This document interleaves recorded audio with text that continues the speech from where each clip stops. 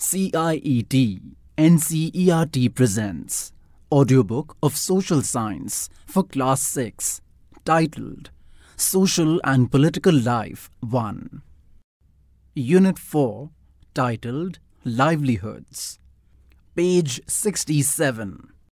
Chapter 8 Rural Livelihoods. In the first chapter, we heard about the many kinds of diversity in our lives.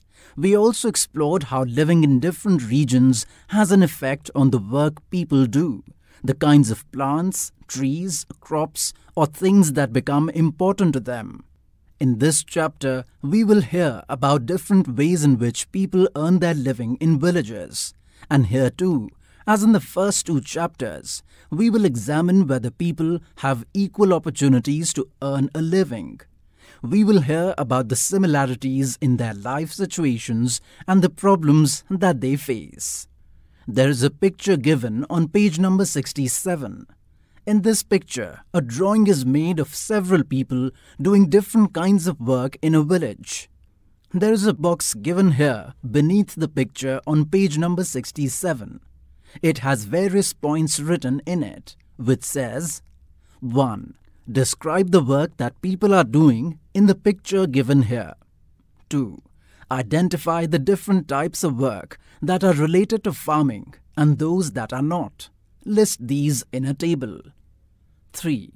In your notebook, draw some pictures of work that you have seen people do in rural areas and write a few sentences that describe the work.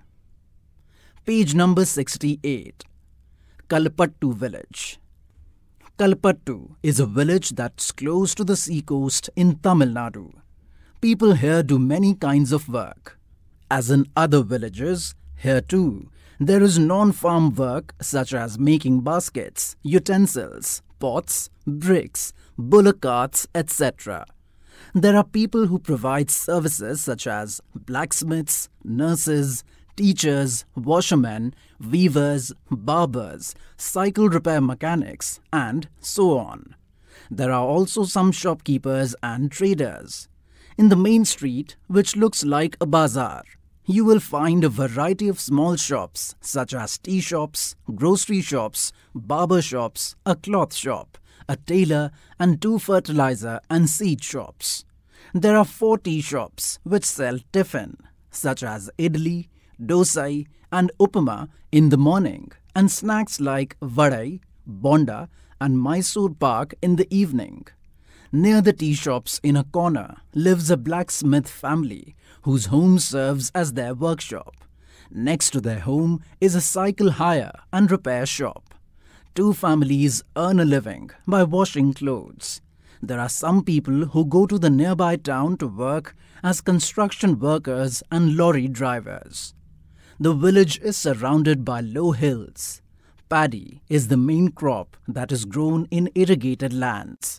Most of the families earn a living through agriculture. There is a picture given here on page number 68, in which men and women can be seen working on a paddy field. A note is given beneath the picture which says, "Transplanting paddy is back-breaking work." There are some coconut groves around. Cotton, sugarcane, and plantation are also grown, and there are mango orchards. Let us now meet some people who work in the fields in Kalpattu and hear what we can learn about farming from them. Tulsi. All of us here work on Ramalingam's land. He has 20 acres of paddy fields in Kalpattu. Even before I was married, I used to work on paddy fields in my parental village. I work from 8:30 in the morning till 4:30 in the evening, and Karuthamma, Ramalingam's wife, supervises us. Page number 69. This is one of the few times in the year that I find regular work. Now I am transplanting the paddy.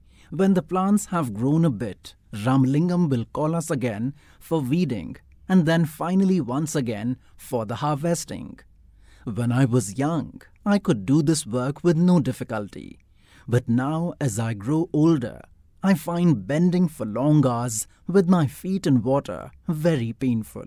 Ramalingam pays rupees 40 per day. This is a little less than what labourers get in my home village. But I come here because I can depend on him to call me whenever there is work. Unlike others, he does not go looking for cheaper labour from other villages. My husband, Raman, is also a labourer. We don't own any land. During this time of the year, he sprays pesticides. When there is no work on the farm, he finds work outside, either loading sand from the river or stone from the quarry nearby. This is sent by truck to be used in nearby towns to make houses. Apart from working on the land, I do all the tasks at home. I cook food for my family, clean the house and wash clothes. I go with other women to nearby forest to collect firewood. About 1 kilometer away, we have a village borewell from where I fetch water. My husband helps in getting materials such as groceries for the house. Our school-going daughters are the joy of our lives. Last year, one of them fell ill and had to be taken to the hospital in town. We had to sell our cow to pay back the money we borrowed from Ramalingam for her treatment. There is a diagram given here on page number 69. In this diagram, there is a wheel made in which there are 12 different spokes. Ahead of each and every spoke, outside the diagram of the wheel, the names of the months of the year are written, starting from January till December. Starting from the month of June, there are 4 different activities written here ahead of every month. These are preparing saplings in June, transplanting in July and August, weeding in September and October, and harvesting in November and December. There is a small box given beneath this diagram, which says, based on the diagram given here, would you say that Tulsi earns money throughout the year? There is a brown box given here. It has 4 different questions given in it, which says, 1. Describe the work that Tulsi does. How is it different from the work Raman does? 2. Tulsi gets paid very little money for the work she does. Why do you think agricultural labourers like her are forced to accept low wages? 3. In what ways would her way of earning a living have been different if Tulsi owned some farmland? Discuss. 4. What are the crops grown in your region or nearby rural area?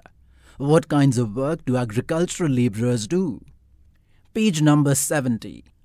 As you saw in Tulsi's story, poor families in rural areas often spend a lot of time every day collecting firewood, getting water, and grazing their cattle.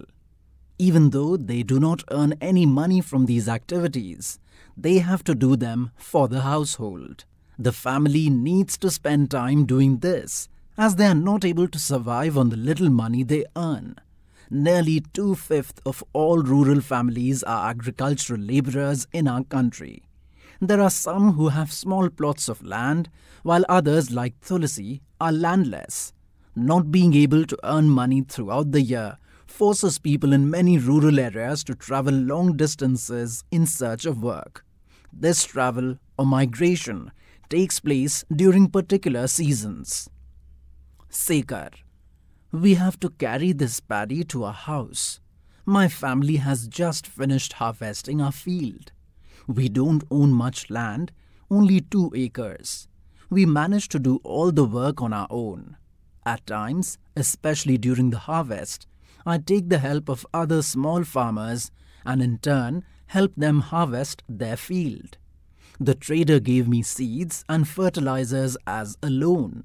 To pay back this loan, I have to sell my paddy to him at a somewhat lower price than what I would get in the market. He has sent his agent to remind farmers who have taken loans that they will sell the paddy only to him. I will probably get 60 bags of paddy from my field. Some of this I will sell to settle the loan. The rest will be used in my home. But whatever I have will last only 8 months. So, I need to earn some money. I work in Ramalingam's rice mill. Here, I help him collect paddy from other farmers in the neighboring villages.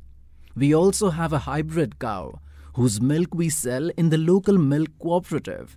This way, we get a little extra money for our everyday needs. There is a picture given here on page number 70. In this picture, we can see farm labourers working to process paddy. On being in debt. As you have heard just now, very often farmers like Sekar need to borrow money to purchase basic things like seeds, fertilizers and pesticides. Often, they borrow this money from money lenders.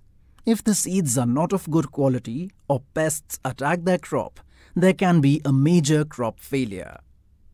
Page number 71. The crops can also be ruined if the monsoon does not bring enough rain. When this happens, farmers sometimes are unable to pay back their loans. And for the family to survive, they may even have to borrow more money. Soon, the loan becomes so large that no matter what they earn, they are unable to repay. This is when we can say they are caught in debt. In recent years, this has become a major cause of distress among farmers. In some areas, this has also resulted in many farmers committing suicide. There is a picture given here on page number 71 of transplanted paddy in a farm. Beneath the picture, there is a note given which says, "Transplanted paddy growing in a few of Ramalingam's 20 acres. A result of hard labour performed by agricultural workers like Tulasi." There are 4 questions given here on page number 71 between 2 yellow-coloured lines. These questions are: 1. What work does Sekar's family do? Why do you think Sekar does not usually employ labourers for doing farming work? 2. Why does Sekar not go to the town market to get a better price for his paddy? 3. Sekar's sister, Meena, had also taken a loan from the trader. She does not want to sell her paddy to him, but she will pay back her loan. Write an imaginary conversation between Meena and the trader's agent and the arguments given by each person. 4. What are the similarities and differences between Sekar's and Tulasi's lives? Your answer could be based on the land that they have, their need to work on the land that belongs to others, or loans that they need and their earnings. Ramalingam and Karuthamma. In addition to land, Ramalingam's family owns a rice mill and a shop selling seeds, pesticides, etc. For the rice mill, they used some of their own money and also borrowed from the government bank. They buy paddy from within the village and from surrounding villages. The rice that is produced in the mill is sold to traders in nearby towns. This gives them a substantial income. There is a brown box given here on page number 71, which says, "Here again Sekar's and Tulasi's accounts. What do they say about Ramalingam, the large farmer? Together with what you have heard, fill the details below. 1. How much land does he have? 2. What does Ramalingam do with the paddy grown on his land? 3. Apart from farming, how else does he earn?" Page number 72. On this page, there is a brown box given. In this brown box, there is a picture given of terrace farming. It is written, "Terrace farming in Nagaland." This is a village called Chizami, which is in Fake district in Nagaland. The people of this village belong to the Chakhesang community. They do terrace cultivation. This means that the land on a hill slope is made into flat plots and carved out in steps. The sides of each plot are raised in order to retain water. This allows water to stand in the field, which is best for rice cultivation. The people of Chizami have their own individual fields, but they also work collectively in each other's fields.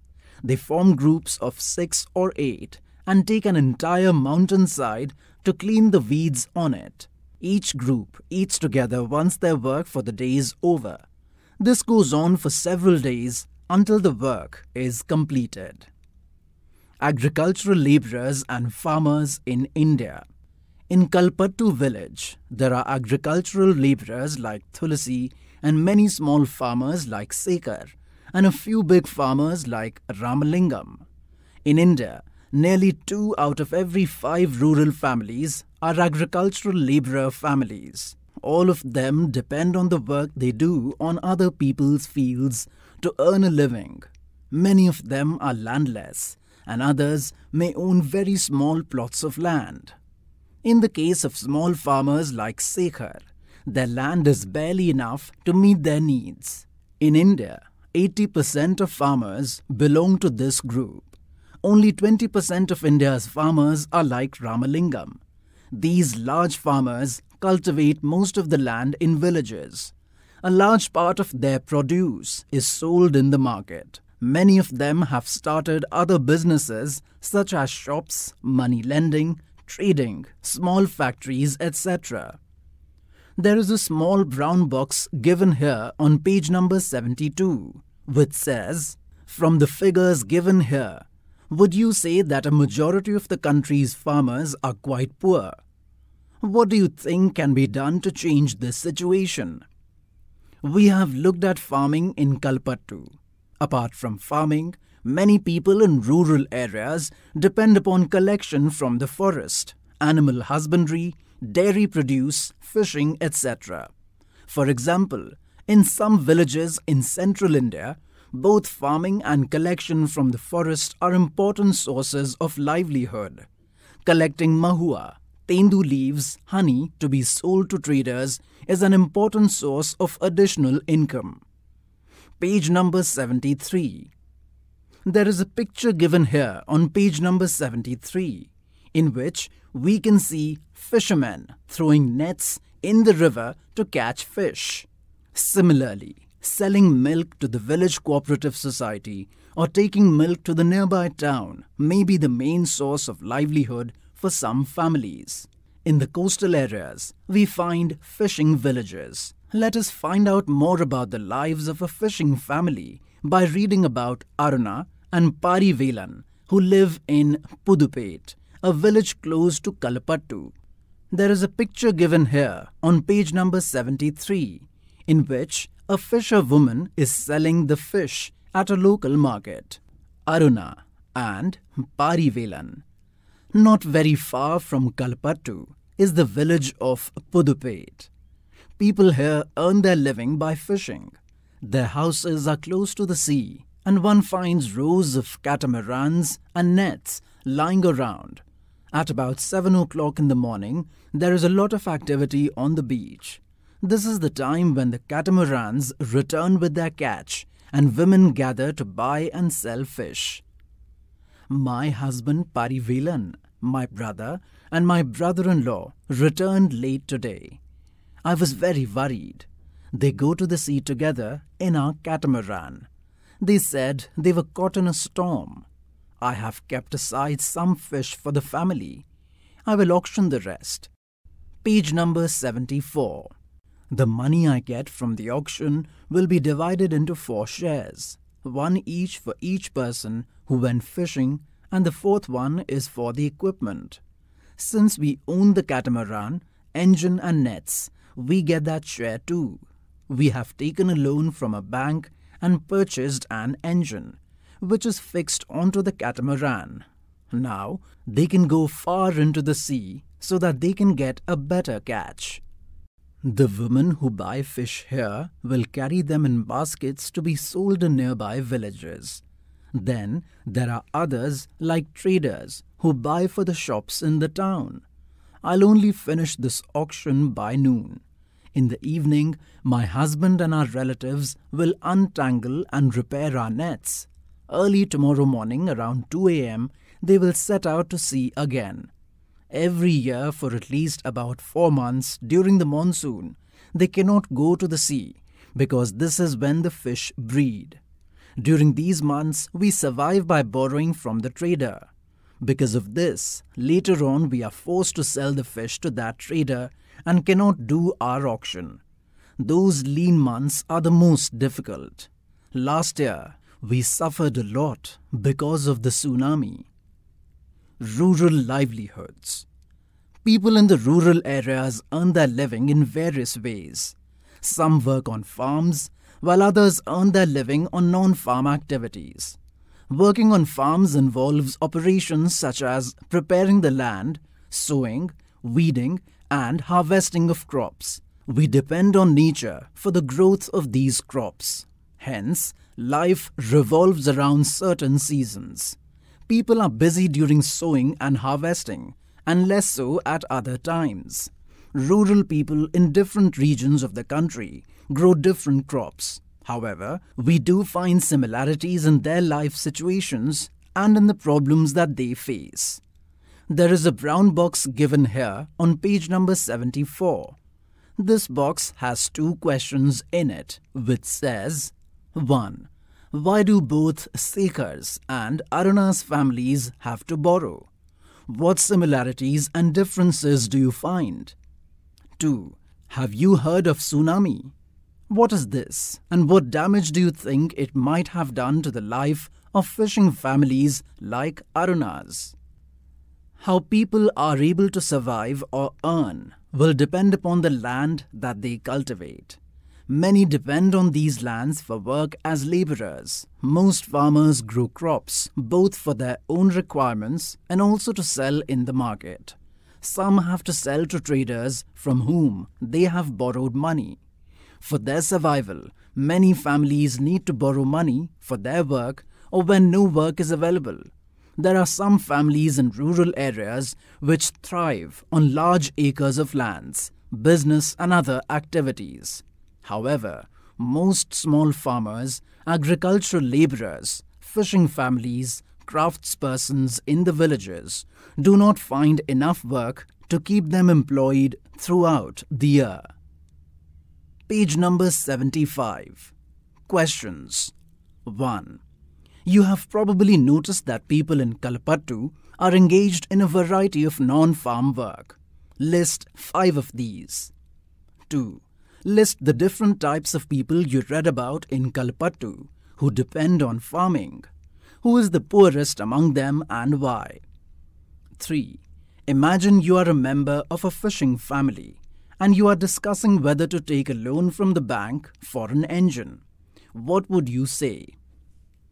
4. Poor rural laborers like Tulasi often do not have access to good medical facilities, good schools and other resources. You have heard about inequality in the first unit of this text. The difference between her and Ramalingam is one of inequality. Do you think this is a fair situation? What do you think can be done? Discuss in class. 5. What do you think the government can do to help farmers like Sekhar when they get into debt? Discuss. 6. Compare the situation of Sekhar and Ramalingam by filling out the following table. There is a table given here on page number 75.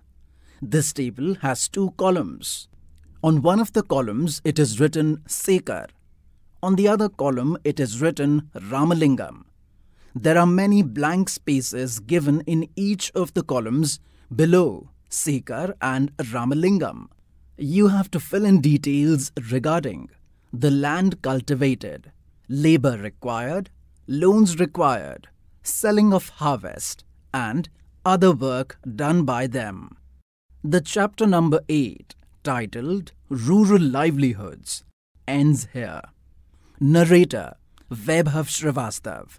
Producer Vandana Arimardhan. This chapter was presented to you by CIET, NCERT, New Delhi, India.